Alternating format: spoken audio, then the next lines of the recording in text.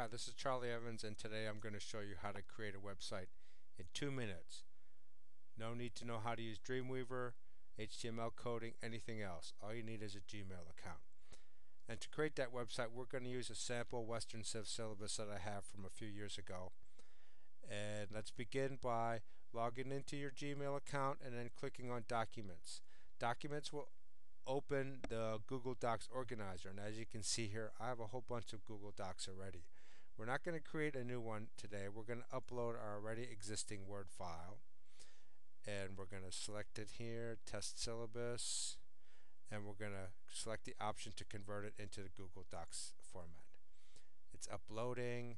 Hopefully it won't take very long because we don't want to take longer than the 2 minutes I promised.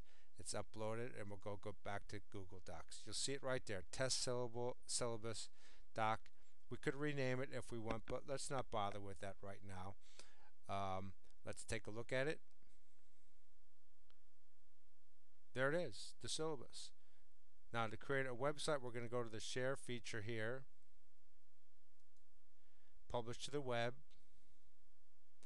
automatically republish. That's a option you can do, and we're going to publish it, and let's copy the link. Let's go to the web page here, browser, put the link in there, and boom, there's a page. There's a website. Doesn't look the greatest. We could do some things with formatting and everything, but let's show a links. The links work just like a regular web page. And let's go back.